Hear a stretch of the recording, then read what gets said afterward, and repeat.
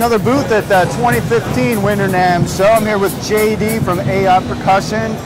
JD, what do you got going on for 2015? Well, we came in with a classic series kit, really something traditional to what we're doing. This is the custom line, high-end, high lacquer kit.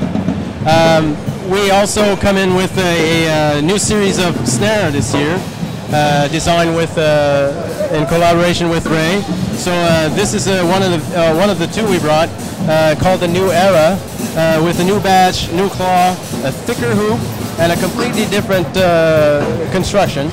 So this is an 8-ply shell with an 8-ply ring, and this particular one is an 8 tension. So instead of having a 10 tension snare like we do on our high end, the New Era comes with 8 tension and a 6 tension that I will show you later. Now this lacquer here you talked about, it's really shiny. Can you tell me a little bit about that lacquering process? Well, this is the kind of feature that we'd like to showcase, as a small custom shop. Being able to do a high lacquer requires knowledge and savoir-faire that you know that you can do only on, well, not only, but mostly when you handcraft stuff. Yeah. So by showcasing the high lacquer like this, it allows us to show that it's handmade. We Ayotte were very innovative in the 80s with the lacquer, so we'd like to continue that tradition. Yes. Yeah. So we make sure that there's no orange peel and there's no that the lacquer is always nice. This is why we chose the black as well, to showcase that. Now you mentioned that this is a completely new construction. Can you tell me, like, if there was one thing that really stands out that makes the 2015 version different? What do you think that would be? It is subtle, and again, all of the features that we did and all the improvement that we came out with are not perceivable in the snare per se, because we spent a lot of time with Ray improving on the way we manufacture our drums. Specifically here, having a thicker hoop, at a 16-ply hoop, which to the eye doesn't really show, as opposed to a 14, allows us to put more tension per lug, because this is thicker. So it allows us to have less lug on the drum, making it a lighter drum, and preserving the typical Ayotte sound. Of course, this is all with snare bed, bearing edge. The reinforcement ring is a bit thicker on this one with an 8+8, so it does a really good job. But specifically, yeah, what makes it a different snare as opposed to the other ones, basically the hoop, the new design in the components, and the thickness of the reinforcement rings. It's a great looking kit. What do we have over here? The line that called the Bedford, with the steel hoop, and this is the entry-level line at Ayotte. This year, the Bedford line is this compact kit.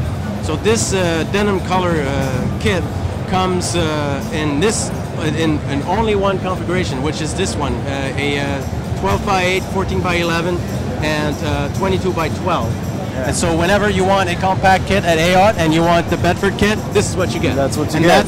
That allows us to have a kit ready for retailing at a decent price. And again, this is made in North America. It's the same components as the others, all of the other kits we have.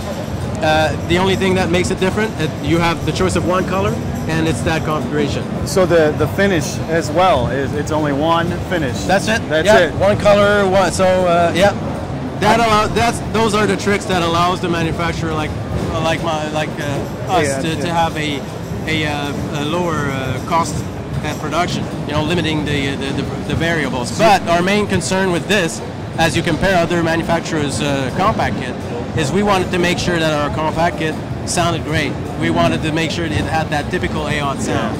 So this is why you have at least you have a 22 instead of having those very small kick.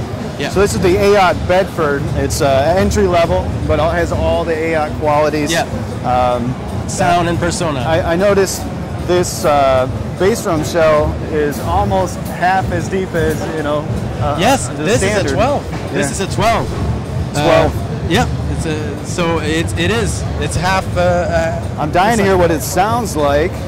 So we're going to check out the sound of the Ayotte Bedford. Here we go. It looks like a 14-inch. What are the dimensions on that? That's a 14x11. All right. Well, I guess I can do it. And this one? This is a 12 by 8. 12 by 8.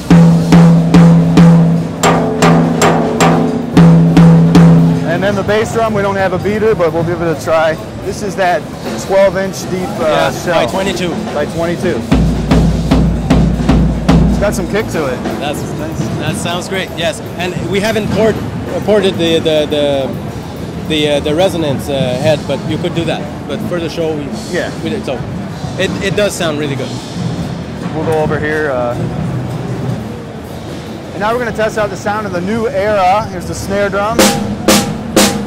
And then the rim shot. That's got some resonance. Wow. I'm going to go down the toms here.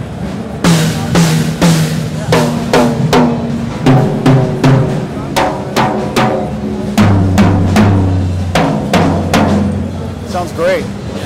Thank you.